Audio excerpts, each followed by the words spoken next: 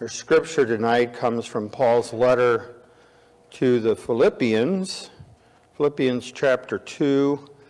I'll actually begin the reading at verse 1 of that chapter, but our focus tonight will be on verses 12 through 18 of Philippians chapter 2. And since I'm invited back next week, I'll also be following up this sermon with a second that kind of forms a series.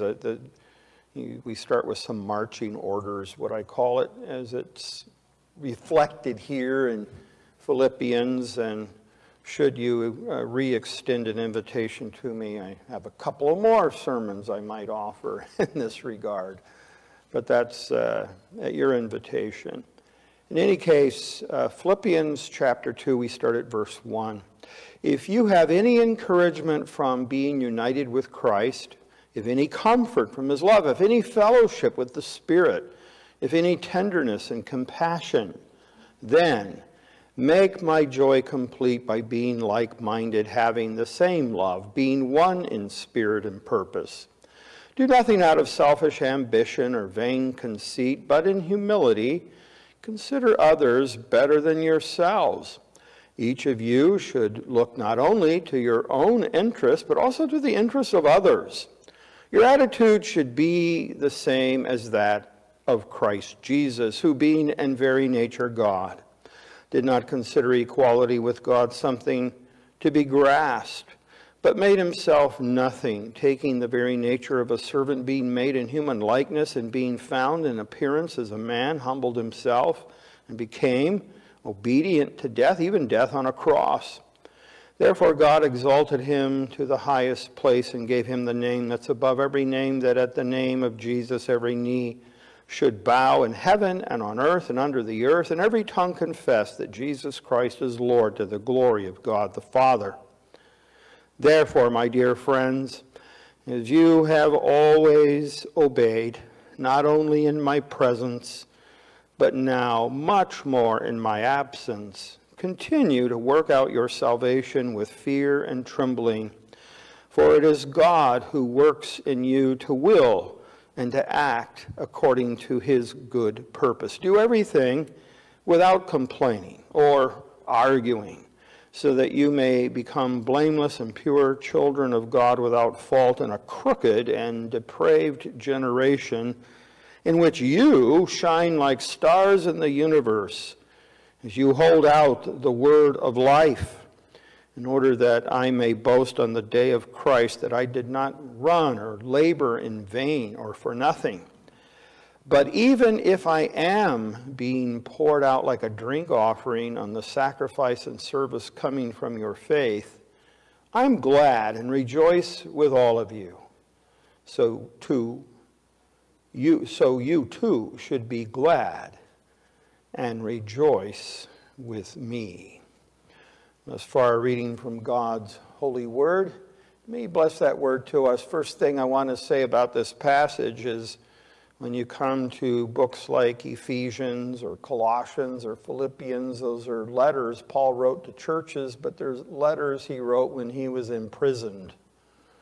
It's a jailed Paul, a bound up Paul, a suffering for Jesus Paul, and yet he's full of exhortation. He's still given the freedom to write, even to receive visitors and the like, and he's given the right in this way to continue to bring the gospel. So a miserable thing, God's apostle put in prison, and yet now he has time to sit down and write letters by the inspiration of the Spirit for our blessing too.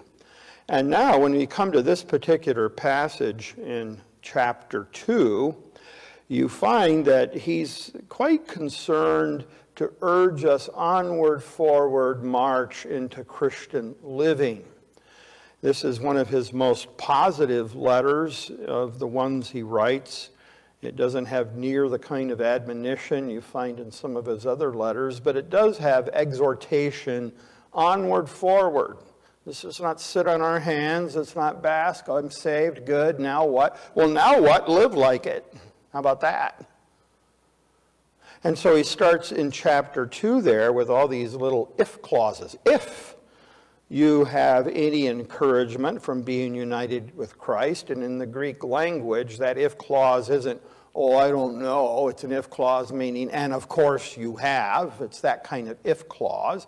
If you have any encouragement from being united with Christ, and of course you do have encouragement. And if any comfort from his love, yes, I am. Of course you're comforted from his love. And if any fellowship with his Spirit, yes, that's why I pray and I worship, because I have fellowship with it. Yes, yes, yes, that. If any tenderness and compassion, have any? Should hope so. Well then, given that, okay, then this. Then make my joy complete by being like-minded. He's talking to a church. I've never known anyone in the church to disagree with one another. I've never known anyone in the church to argue and have dispute. What a thing to imagine. Come on.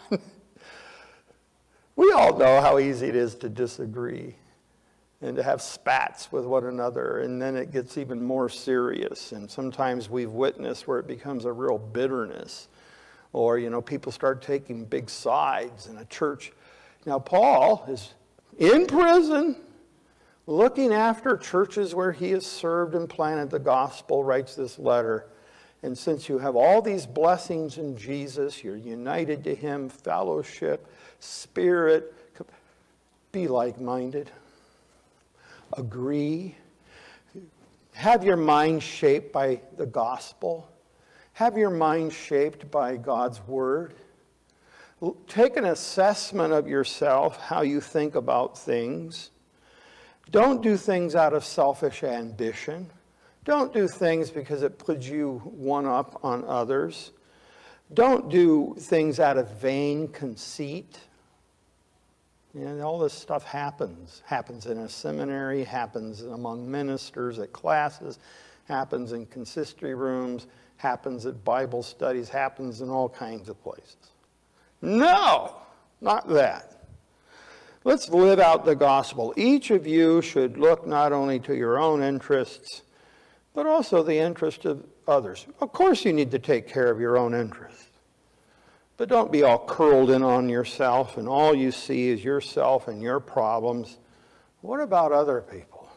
Usually you discover that other people have some pretty tough stuff going on in their lives, and they could use prayers and help and love and friendship. And so he finally brings it down to Jesus, to have the mind of Christ. And of course we know that famous passage, he didn't count equality with God something to be grasped. No, he became incarnate. We just celebrated that with Christmas. Almighty Son of God, made flesh, humbled down into infancy of a human being, and finally even the shameful death on a cross. But now exalted, as we saw in Revelation, the exalted reigning Christ, the name above every name, the name before whom all shall bow. Now all of that leads up to what he wants to tell us, and this is where we really begin tonight with verse 12. Given who Christ is and what he did, therefore, as you've always obeyed in my presence, all the more now in my absence. You know, it's like parents who leave their kids home, and when dad and mom are around, yep, okay, yeah. And then when they're off and away, we'll play. You know, and he's saying, no, don't be like kids, naughty kids. No, even if I'm away, the one who really has guardianship of you, who's your Lord, Master, Groom, King, Friend, all those things, is the Lord himself. So even in my absence, continue to do what? Work out your salvation, which I entitled here a salvation workout. Now, you can't tell, you know, life goes a lot of years, but in my young years, teen years, 20s and so on, I was one of those fit kind of people. I really cared about it too. I was even conceited about it. One of those fit, V-shaped, muscular types. And what's wrong with you? I was, like I said, I was conceited about it. And so God found a way to humble me later. But anyway, a workout is part of building your body. And it's a good thing. How do you make yourself stronger? By pressing your body, by stressing it, not to injury, but forcing it to do, to work hard, to breathe hard, to find fatigue in muscles. And then with rest, the muscles get a little stronger. Now, our faith is like that too. You don't get stronger in faith by being put in a coma and coming back 10 years later, and now I'm strong. No. Now you're foggy, if anything, and your muscles are atrophied, and your memory's maybe not as clear as it should be. Now your body is made better by activity. Our faith is made better by working out the implications of what belonging to Jesus means. Why does God put me through this trial? To make you stronger, that's why. Why do I endure this challenge? To keep you on your knees praying, believing, trusting, depending on Him. To work out the salvation of Jesus in you all the more. And so the first thing we find with this salvation workout is we're to do so, to work this out in fear and trembling. Work out what it means to be saved in fear and trembling. The idea of working out there is a word that's also used for working a mind. So that when you work a mind, you're getting all the good ore out of it. Or working even a field, so that you work the field in such a way that you get a full harvest. So that when you're working out salvation for yourself, it's the fruits of Jesus' love and grace and mercy, that mind of Christ, that becoming humble, that working to be like-minded, all those different things we noted earlier, this starts to become evident. So that, when you work out something, you work out the implications of something. It's as simple as parenting. There are people who get converted later in life as adults, even as married people with children, and they become believers. And now as they work out their salvation, they start discovering, oh, I need to treat my children differently. I need to nurture them differently. I need to protect them from certain things. I need to educate them differently. And this is why we have Christian schools and home schools and the like. I know parents who send their kids to public school, and I know some of them, even them, are very diligent. What are you learning? What's going on? But the point is you're seeking to now, as a Christian parent, nurture your children in conformity with the gospel. This has been a long-standing in different parts of the Christian tradition. Roman Catholics had had a great deal of concern for education. They've long understood, well, who's getting inside the minds of people and setting a direction. Various Lutheran traditions do this, and certainly our tradition, specifically the Dutch Reformed tradition, has a long history of concern for nurturing that which belongs to Jesus, and that's why they're baptized. Therefore, nurture them in the way that fits faith in Jesus. Not unbelief, not hostility to, but works in tandem with. You're working out what salvation is educationally. And part of that is you're teaching your kids that you live before Christ, who's the cosmic Christ, the one through whom all things were made. Nothing that was made is not made through the Word, through Him. Which means the whole creation isn't some abstract cosmos, it's creation, it's God's, it belongs to Him. He knows every star. He knows every, the John Webb telescope, is discovering galaxies by the way we used to count stars, they're counting galaxies. Wow. Wow. It's God's. Once again, is your God too small? No, He's not too small. Your conception of God, is that too small? Yeah, probably. Our conception of God is too small. The vast universe is mind-boggling, and it belongs to God. But it also means this created order and this very planet on which He's placed us we can elicit from it technology and commodities and items and food and clothing and every invention God put there. So when you say, well, what's all that about? When you work out your salvation, you're working out living for Jesus in everything.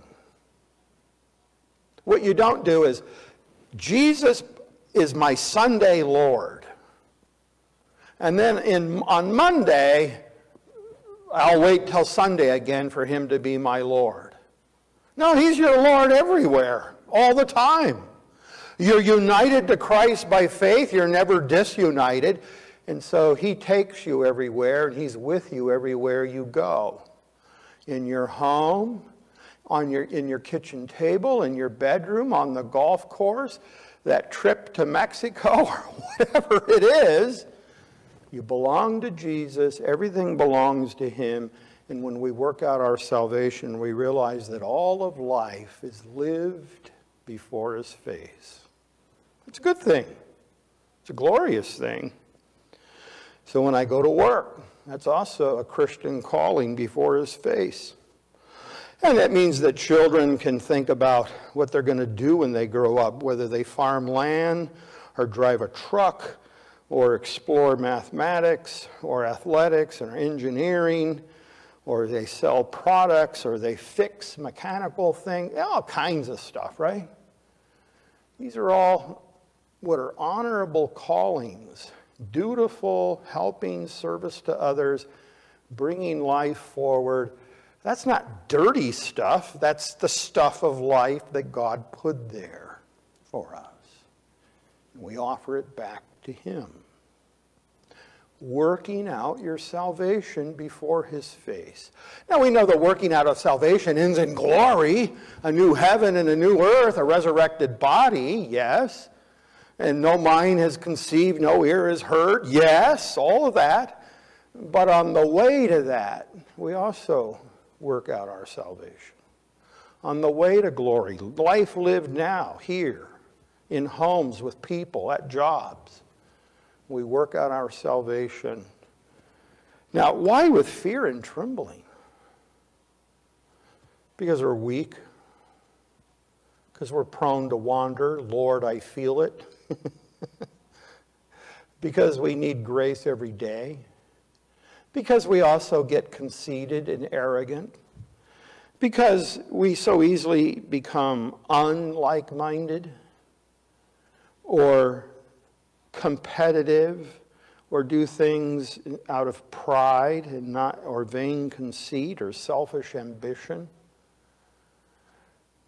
Whether we're a mother in the home and a wife nurturing children as Christian women, husbands and fathers in the home, loving, respecting our wives, nurturing our children as Christian men, whether we own a business or we are under someone's employ, we work out salvation in everything.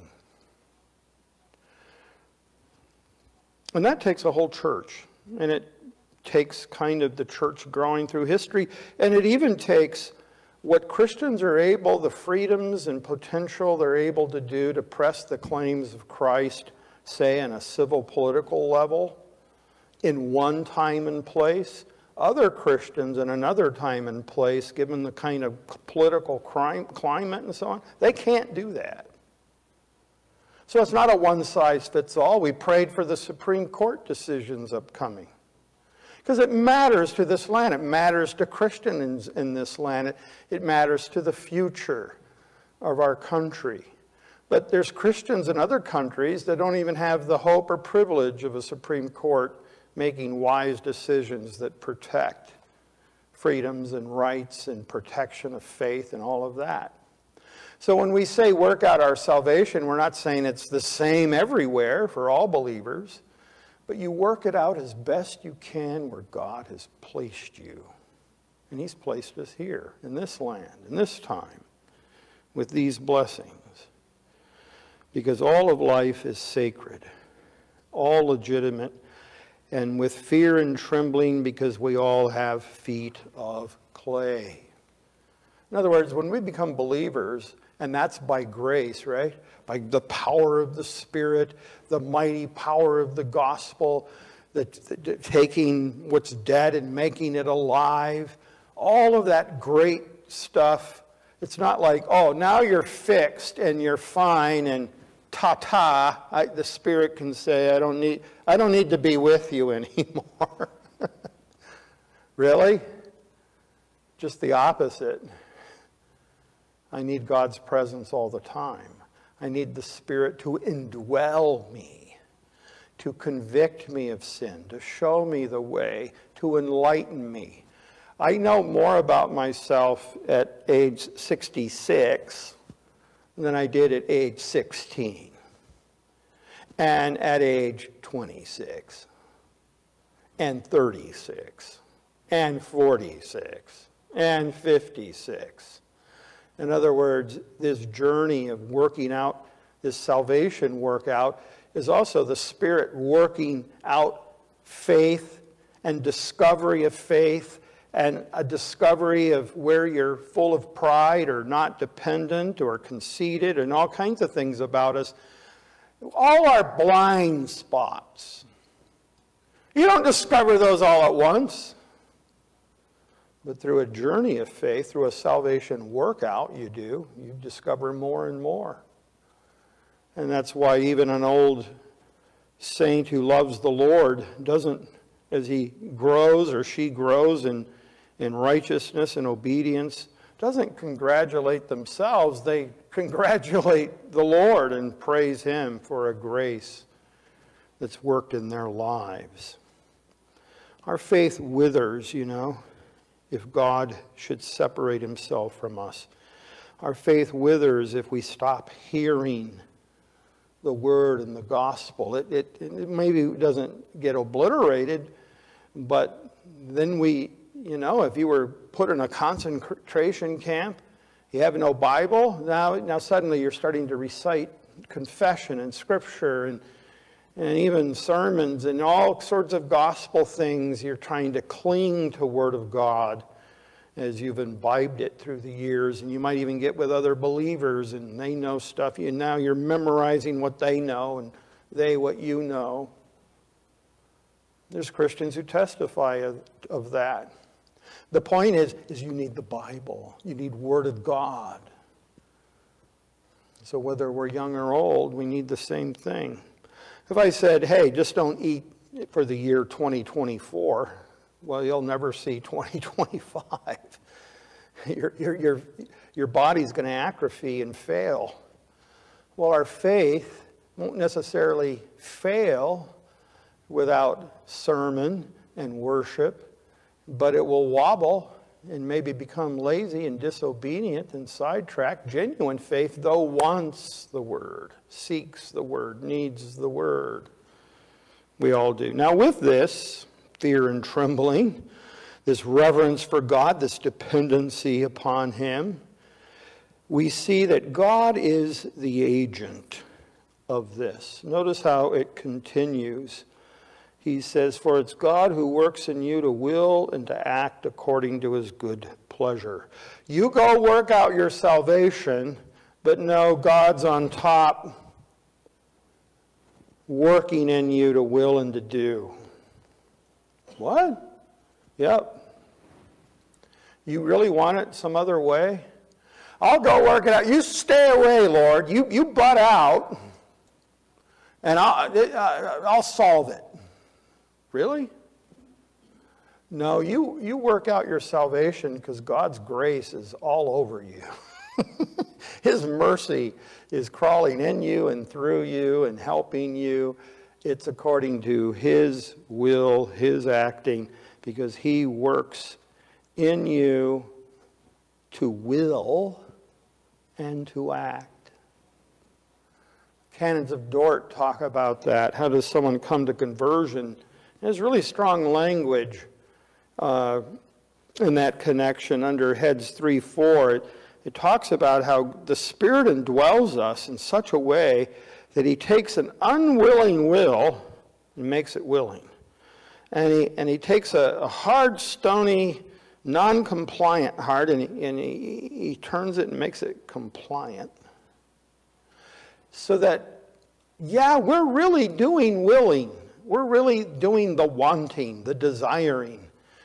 But in back of that is God has been doing a work in us and for us to change us. You know, it's like the sinner in Mark 9, Lord, I believe, help my unbelief. Yeah, I do believe, but I'm weak. Lord, work in me, help me, act in me to will and to do according to your good pleasure. And His good pleasure is believe in Jesus. His good pleasure is repent and depend upon. His good pleasure is for you, even on your deathbed. It's not what I've done, it's what Jesus has done for me. Peace, mercy, amen, praise God.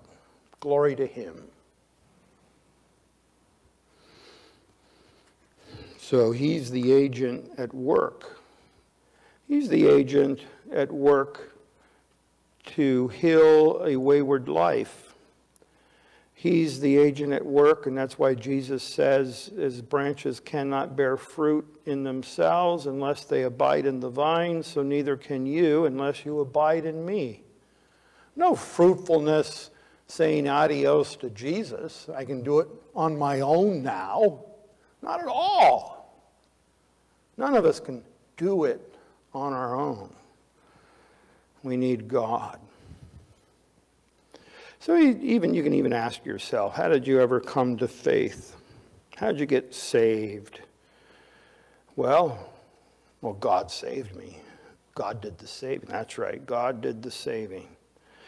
Did you do something so you can congratulate yourself?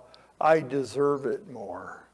Well, you know, even if you did and lived a better life than other people, at least outwardly, if not inwardly, isn't that God's grace too? What do you have that you didn't receive, says Paul? And since you received it, no boasting. It's all grace. Grace alone, Christ alone, faith alone. He brings you to this confession of your sin, and He hangs on to us. Forget what's behind, I press on because Christ has taken hold of me.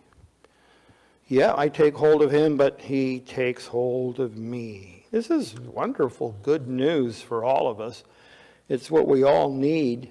We know that song from the Blue Psalter, my Lord, I did not choose Thee, for that could never be. My heart would still refuse Thee had You not chosen me. You took the sin that stained me, You cleansed me, made me new. I know that if I love Thee, You must have loved me first. Amen to that. In John 5, you have that cripple, unable to walk.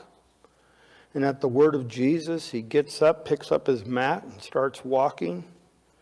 He walks because of the working of God in him.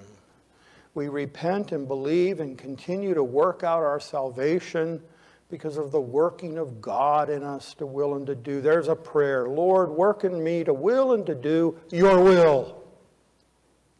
Thy will be done. Work in me to will and to do your will. And then lastly here, we are to do this not only with fear and trembling, we're also to do it, this working out of our salvation, without, now with fear and trembling, without complaining and arguing. My dad once said to me, our family is an arguing family. It's a trait. It's a family trait, he said. It's an arguing family. I was like, well, this is not very good news. You know? It's a family trait? I mean, life is hard enough, but when you make it into a trait, oh, wow. And it was his side of the family, not my mother's side of the family that he claimed was, they're arguers. And I was going, well, I don't want that, you know. Is it on me? Get it off, you know. Well, it's ready enough in the church. What do we read in verses 14 and following? Do everything without complaining or arguing. Now, there's a lot of stuff to do in the church. Church always needs volunteers, always needs leaders, always needs servants. And there's everything to be done, but everything that needs to be done without complaining or arguing. So that you may, it says, become blameless and pure, children of God without fault in a crooked and depraved generation. Even Jesus referred to the generation in which he labored as adulterous and unbelieving and hard of heart. The Old Testament prophets often will refer to a whole generation of people they're seeking to bring the God to as hard-hearted and stiff-necked, difficult. And we even see in our own times, and some of you have lived life longer than I have, and you can remember a kind of united commitment to something that once held sway, and then another generation comes along and it sort of falls away. Not every generation is faithful as the one before that follows. Well, here, Paul's talking about the kind of generation of a depraved world. And we well know a depraved world in our times. It says that we are to become blameless and pure. And I've been kind of struck by that, talking to younger seminarians who maybe feel the pinch of a hostile secularism. I think in America we lived with what I'll call a gentle secularism for a long time, where, you know, the Leave It to Beaver generation, the post-World War II generation, will kind of get our arms around religion politely for a while. But yeah, we're not bowing to Jesus. We're not living for him. We want to make money and, you know, have fun, do our thing. But our culture, then came the Vietnam generation and then some of their children. And currently we have those, what's this Christian stuff? Never heard of it, hate it. Can't we get rid of it? A hostile secularism. You know, it's not out of nowhere. There's been a gross secularism in our society for a really long time, but now it's more overt, more hostile, has its fists up. We need to be blameless and pure, not compromised and sort of just like the world, except we go to church and pray. We have to really live distinctly. That's what I hear Paul saying here. Children of God without fault in a crooked and depraved generation. And he likens it to shining like stars in the sky. Now, you only see stars at night, so the world is the black sky. And without stars, you wouldn't see anything. There's nothing. There's no lighting up at all. But with the stars, there is some light given. And what do you notice up in the night sky? The stars. That's supposed to be us in this world. Driving to church tonight, I was struck by the hustle and bustle, right? You're on 394, everyone's driving like mad. You have to drive like mad with the mad drivers. You always have to do that exit into South Holland that's, you know, threading the needle. This car's getting off, you're trying to getting on. And then you drive down, what is it, 159th in South Holland, and all the hustle and bustle. No thought of God, no worship, no concern. Living their life like dumb mules, not knowing their right hand from their left. It's sad, and it's not just South Holland, it's all over, right? Everywhere across America. It's everywhere. We're to be stars in this dark universe. And it says in verse 16, as you hold out the word of life. Now, other translations, in fact, the NIV has a little note there, or hold on to the word of life. There's the verb there. You can translate it, I'm holding on to the word of life. I'm studying it. I'm imbibing it. I'm guarding it. Or it can mean I'm holding it out. I'm sharing it. I'm dispersing it. Which? Both. Both. I hold on to hold forth. I imbibe in order to send forth. I grow in the word in order that I have knowledge to bring forth the word. They're both true at the same time. As you hold out and hold forth the word of life in order that I may boast, that he, Paul, may boast on the day of Christ. That's when he returns in the flesh. That I may boast on the day of Christ, that I didn't run or labor for nothing. In other words, I want you Philippian believers and now believers across this world, the believers that's us here, I want you to shine like stars, be blameless, without fault, live pure lives, guard your heart, shine like stars in the heavens of a night sky. And then Paul can say about the Philippians, oh Lord, look at the fruits of your grace. My labor wasn't in vain. There's fruitfulness here. That's what every pastor wants, every elder wants, every church member wants their church to be fruitful. And the fruitfulness here is that we're shining as stars, we're holding out and holding forth and holding to the word of life.